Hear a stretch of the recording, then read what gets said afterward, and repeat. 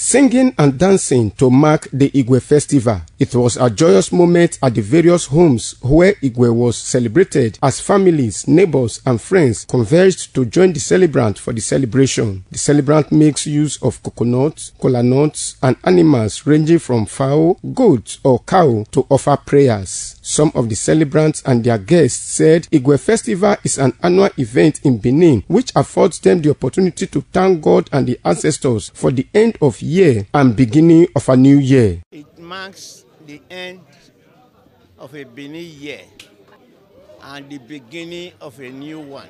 The festival itself was started during the time of Oba Ware I. He inaugurated this festival to mark the suffering and the triumph he went through before he became Oba of Benin, and to use the occasion to thank his God and the God of his good luck. It ushers in peace and a whole lot of goodies, and it averts trouble and all that things in Benin. So because of this, all the Benin indigenes, home and abroad, are seeing it as a good thing, and we all embrace it and celebrate alongside with the Benin monarch. After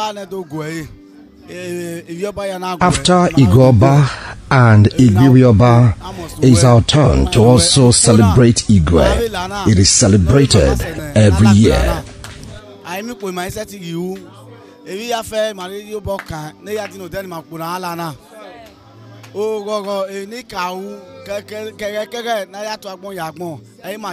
significance of Igue Festival is to mark the end of year in Benin tradition.